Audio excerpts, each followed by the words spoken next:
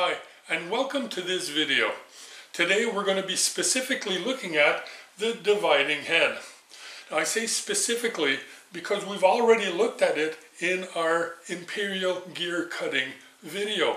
But today we're going to concentrate on this apparatus. We're going to start by looking at its accessories, and after that we're going to look at the different parts of the head itself. We have our footstock, our median support, and our dividing head, also called an indexing head, depends where you're from. And when it's set up, let's say for cutting a gear, it looks like this.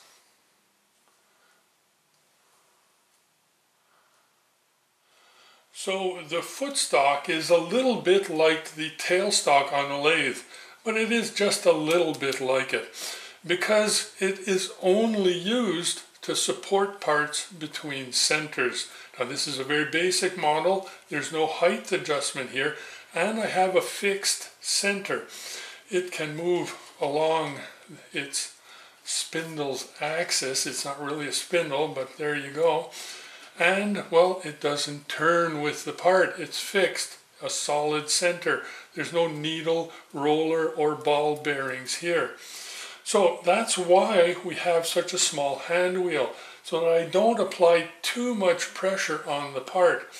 There's no need to crush it, we want it just a little more than snug. So once I've tightened it down onto the part, well, obviously I'm going to want to lock it in place. Now if I'm holding a part between centers, and if I'm climb milling, I'm thrusting the cutting force downwards towards the table. If I'm cutting in the center of the part here, well, that force will be divided equally between the dividing head and the footstock. But if I am cutting in the middle and I have a long part, there could be some flexibility there, and that's a problem. And that's why we can use the median support. And all it does is it absorbs that downward force and transmits it directly to the table to lower vibration and, well, to make sure that I don't get deflection on the part that I'm milling. So this is really only to be used with long and flexible parts. Now, the anvil here, the height can be adjusted, and different anvils can be used, obviously, to adapt to different shapes of parts. Now, I forgot to mention one thing about this solid center that doesn't turn with the part. If we were on a lathe and using this type of setup, well, I would have to apply a high pressure grease, a lithium grease or something of this sort, just to lubricate so that I don't seize the part onto the center, because it'll be turning a lot. On these apparatus, it's not necessary, because let's say I'm cutting a gear. If I'm cutting a gear, I will at most perform 2, maximum 3 full revolutions at a very slow pace. So it isn't a problem here. So we can just make it nice and a little more than snug and just leave it that way. We don't have to use grease on these centers. So here we are at the star attraction, the dividing head proper. Now, first thing, we're going to start from this end and work our way back. We can see that we have in the spindle mounted here a center, which is logical because we want to hold parts between centers sometimes. And I have a drive plate here that's similar to the drive plate that we'd find on a lathe, with one major difference. I have 2 basically set screws or compression screws here that are made to snug up to the dog used to drive the part. Why is that? Well, you got to remember, we're not turning here. It's not a lathe, it's a mill. So when I mill a tooth, let's say on a gear or a flat on a hexagon or something like that, I don't want the part to be moving by whatever play there is between the dog and the drive plate. So once I've inserted the dog and I'm lined up, I want to snug this and lock it down so that the part will not move while I'm cutting. It'll only move when I turn the spindle. So this is the drive plate. Now this can be removed with the center, and we can replace that with a chuck, and we're going to be putting a 4-jaw chuck on here in just a few minutes. As we work our way back, we run into, or we see, the direct indexing plate. In this case, it's a 24 division indexing plate, but not just an indexing plate, a direct indexing plate. The direct indexing plates are used for really simple dividing operations that in this case, seeing as there's 24 divisions, fall into the 2 divisions, 4, 6, 8, what else? We can do 12 and we can do 24, but that's about all that we'd be able to do with even divisions on a part with this direct plate. And it's quite simple to use. You turn the spindle to where the division you want to be, and you lock it in place. Now, this locks its position, but you're going to want to use the lock at the back here to absorb the cutting force. I mean, we don't want this to bear all the force that we're going to be using to cut the part. Direct indexing. Right, so we'll unlock that, pull that out, and we'll move our way down here. So here we have the simple indexing plate. Simple, direct. Very important. There's 2 ways of using this accessory, either by direct or by simple indexing. Now, simple indexing gives you a lot more options as far as the number of divisions that you can get, but it is a little more complex. Why they call it simple, I don't know. But for simple indexing, you need an indexing plate with a different number of whole circles on them. And we can see here that we have several different whole circles. We have 16, 17, 19, 21, 23, and so on and so on, or 29, something like that, so on and so on. It's interesting to note that on all of these whole circles, the holes line up only in one place, and that, well, is obviously because of pi, that is 3.1416, and so on and so on. So none of them will align anywhere except for here. Now, to use, I'll just mention that this indexing, simple indexing plate is reversible, and on the back side we have a whole other number of whole circles to use. So we can really get into doing a lot of divisions. Now, we have sector arms that are adjustable and displaceable. We have a plunger that locks in a specific hole on a specific circle because the plunger is adjustable, I should say, along the handle here. And well, obviously I have a handle that when I turn, nothing happens. Why is that? I was just showing how to use direct indexing, and for that you have to disengage the worm gear. So at the back here we have an engagement lever that will permit me to re-engage the worm gear. There we go. And as you can see, I get the movement that I want to have. Now, that's all fine and dandy. It doesn't tell me how to use all this stuff. We'll be looking at that in a minute. But what I want to do now is set up a 4-jaw chuck and show how to align the head horizontally. This head had been moved to an angle, and I want to bring it back so that the axis of rotation of the dividing head is parallel to the table, very accurately parallel. And for that, well, you have to do a little work, and we'll be looking at that first off. So let's get our 4-jaw chuck on here. So I still don't know if my dividing head is positioned so that its axis is parallel to the table. So what I've done is I've set up this 4-jaw chuck, and I've mounted in the chuck this very accurate test bar. And well, using the 4-jaw chuck, I've centered this test bar in the chuck. Now, we can see that it's very center, but all this tells me really is that it's center at that point. I could have a movement something like this if the axis of my test bar wasn't parallel to the axis of my head. So I'm just going to move this down a little further and check again for movement. Now you're going to say, oh, you're moving your indicator, you won't have the same number. That's not a problem. I'm not checking for height or distance or anything like that. I'm checking for movement. So I want to have no movement here, and I have that, so I'm centered. And I want to come and check if I have any movement further down. So here I know that I'm on center here, and I set myself to 0.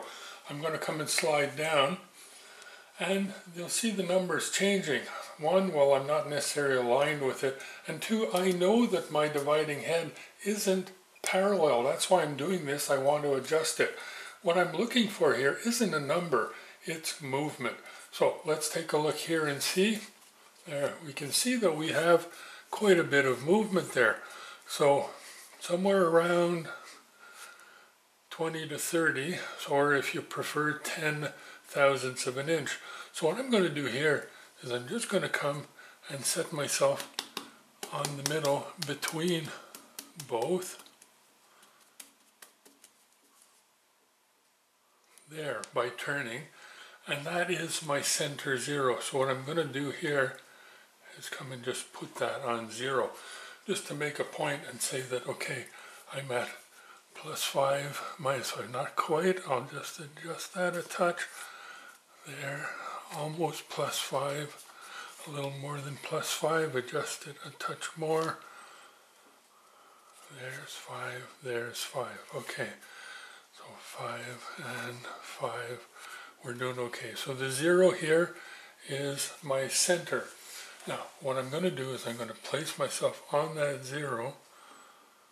There I am, okay? And I'm going to lock my spindle, because now I don't want to turn this spindle anymore. What I'm going to do is I'm going to mount a more accurate dial indicator in my machine and come and check at 2 places to see what out of alignment I have as far as horizontal alignment or parallel alignment with the top of the table. And then I can adjust the dividing head's inclination to read 0, 0 in 2 places, because I know that the distance between the top of the part and the center of rotation is the same at this point of rotation here as the point here is to the center. Why? Because right where that indicator is the center point as far as height goes. So there you go. Let's get another indicator mounted. So I have my part. I haven't changed the rotation here, so I have my more accurate little dial indicator. Important, I have a screw jack here that I've snugged up to the bottom of the 4-jaw, and that is to support this, because I have loosened the screws, the adjustment locking screws for the pivoting of the head. And when you do that, well, this tends to want to fall. I mean, this is a very heavy 4-jaw chuck, so before you loosen those screws off, make sure that you support it. And I'm using a screw jack here because I can then adjust the height more accurately by turning the screw jack to raise or lower. And this here, this is just a block of wood. And what it is, well, it's insurance. It's important here. If this comes down, it comes down quick. So when I'm turning here, if something goes wrong and this falls, I don't want to get my fingers crushed. This will save me if something does really go wrong. Now, there is a graduated scale at the back of the dividing head here, a 360-degree scale, and I'll go and take a look at that and jack up here until I get to 0 on that scale. That should be pretty close. And then the fine tuning I'll get with the dial indicator.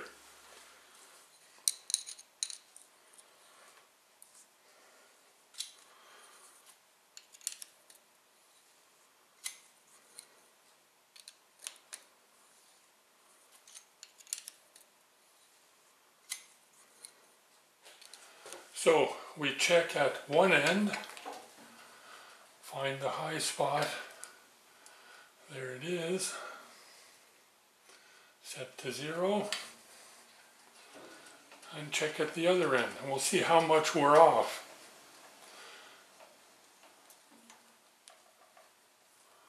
Okay, so we see that we're close, so let's just adjust this a little bit.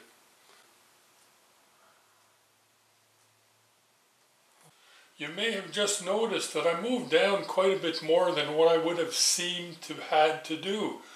I was just a couple of thou before 0, and I moved all the way down to 6 thou after 0.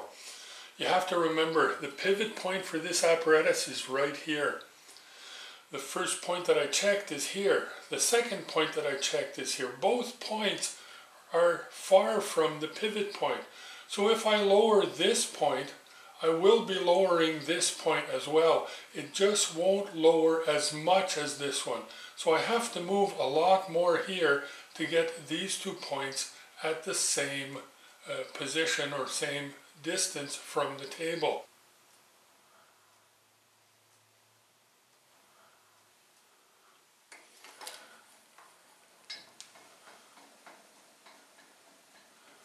So I put myself on 0.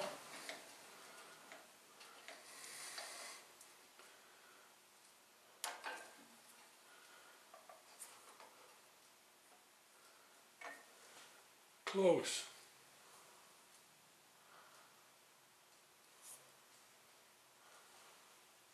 0.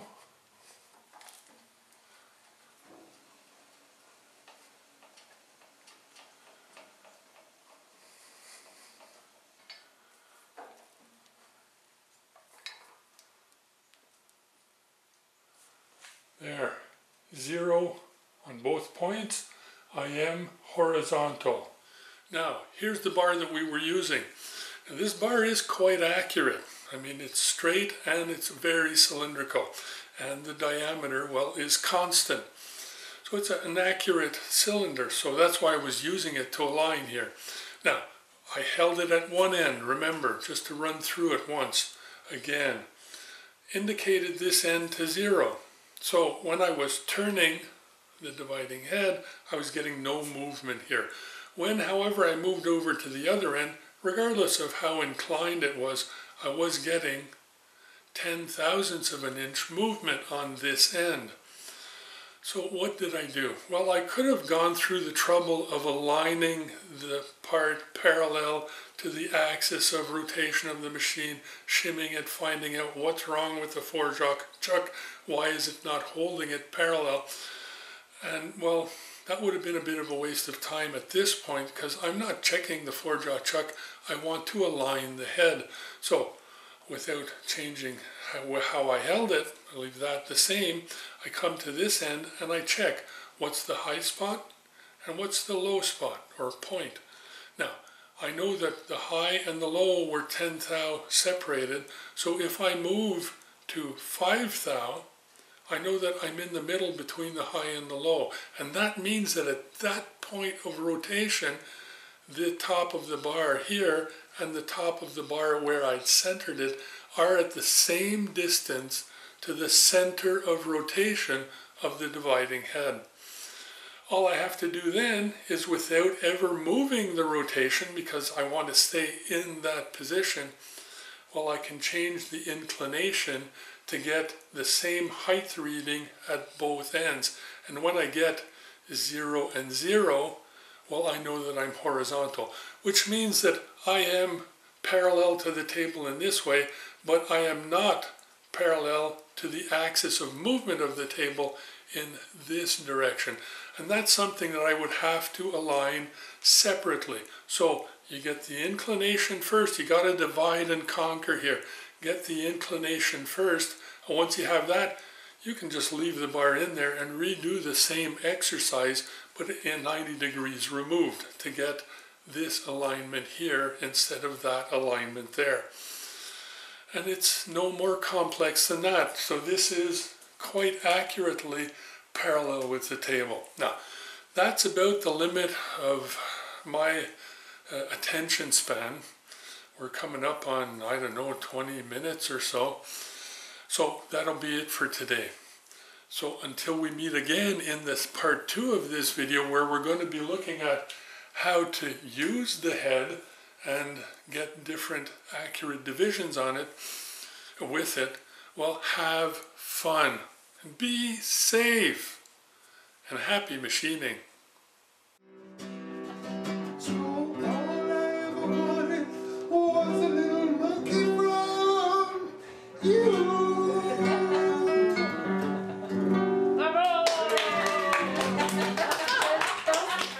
There you go.